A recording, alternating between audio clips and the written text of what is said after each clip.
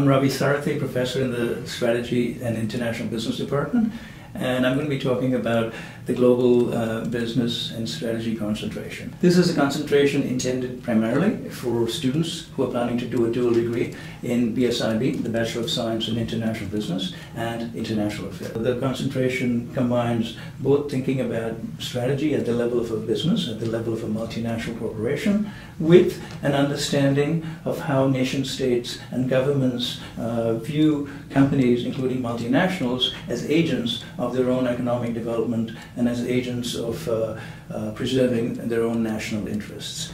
In this concentration, you'll learn about how companies can compete, how they can differentiate themselves from other companies, and how they can be successful over a range of time.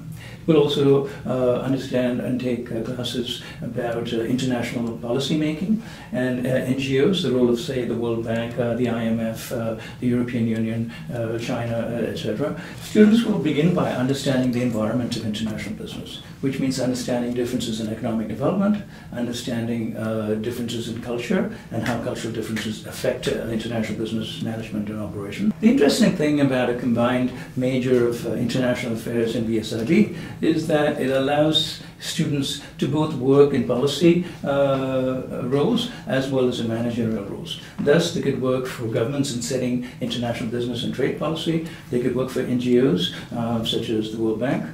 They could work for global banks in thinking about how international lending and bonds and raising capital could be affected by changes in the international environment. They could, of course, work for companies and think about their roles in managing international business operations, in helping develop strategy for the company.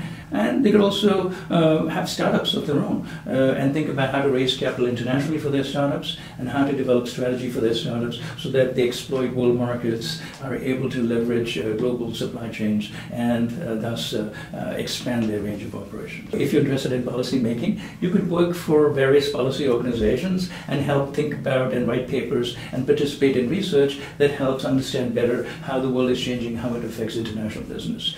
I think one of the most exciting trends today is the fact that COVID has ended, and so international business has restarted.